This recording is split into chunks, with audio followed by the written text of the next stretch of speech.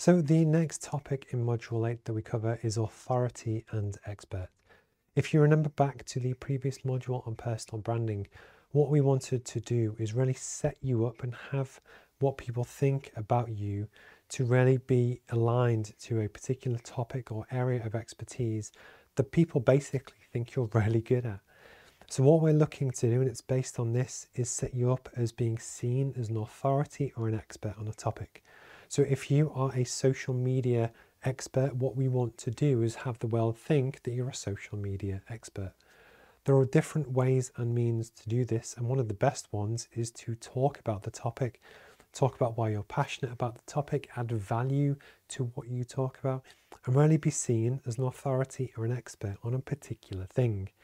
There are lots of different ways that we can do this, and again, social media is a fantastic way to do that.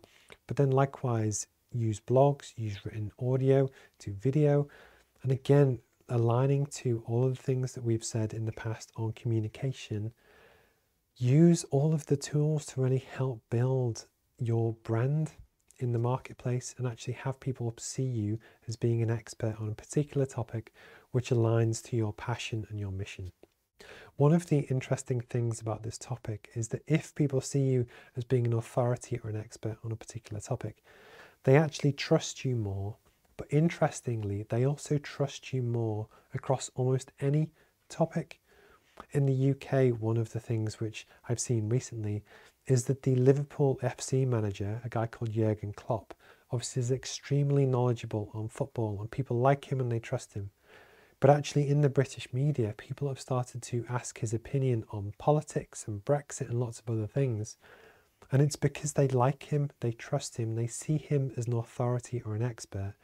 And actually, once you have that trust in a particular area, people will actually trust you more in all areas of your life. And what I wanted to do is just reinforce the earlier point from personal and professional branding, that actually what we want to do is find you a niche, find something that you're really good at, and then tell people, and actually it will genuinely help your business strategy or your career prospects.